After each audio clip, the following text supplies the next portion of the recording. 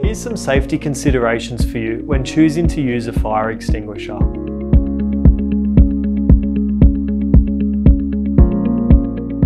Your safety is always a #1 priority.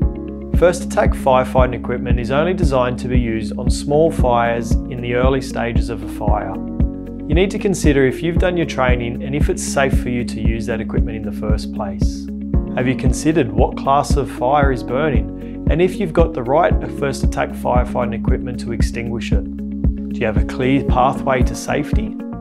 You need to be mindful of the smoke, keeping as low as possible to avoid breathing it in. Are you supported by someone that can render further assistance if required? If the fire is too large or you do not feel safe, you should immediately transition your efforts to an evacuation. So using the wrong type of fire extinguisher on a particular class of fire can have its consequences. For example, using a water on an oil fire is going to flash up in front of your face, or even the same scenario using water on an electrical fire. It's really important that you choose a correct fire extinguisher for the correct class of fire. If you'd like to schedule some training for your staff, reach out to us because we've also got a new virtual reality fire extinguisher training system that we'd love to demonstrate to you.